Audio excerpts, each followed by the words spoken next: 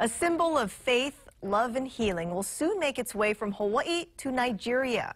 The Catholic Archbishop of Kaduna, Nigeria, this week went on a pilgrimage to Kalaupapa, Molokai. That's where Saint Damien and Saint Marianne Cope spent decades caring for Hansen's disease patients.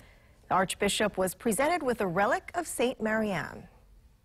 Bringing back the relic of these symbols, of this sense of reconciliation, this sense that brought healing, this sense that brought love, bringing it back to my country, it is my hope that the same will happen. And before taking the relic to Nigeria, the Archbishop took it to Sacred Heart Parish in Pahoa on the Big Island, which is ministering to families who lost their homes to lava.